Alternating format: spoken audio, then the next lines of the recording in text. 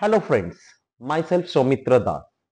We are going to create series of videos on different common diseases and how a single acupressure treatment point can give you relief or cure that disease. So what is a disease in fact? Disease is a condition which impairs the normal functioning of the organism.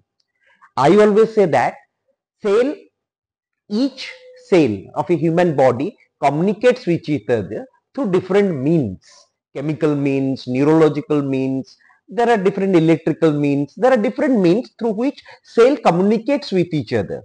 Wherever there is a discommunication between the cells, it occurs in certain disharmony.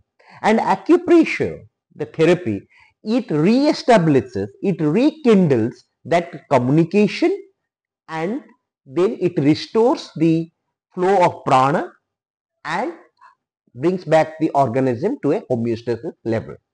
So in this series of 7 videos, we will be discussing 7 different types of common disorder and how a single, just one point can give you remarkable miracle result. The diseases, to name a few, are like myocardial infarction, that is heart attack.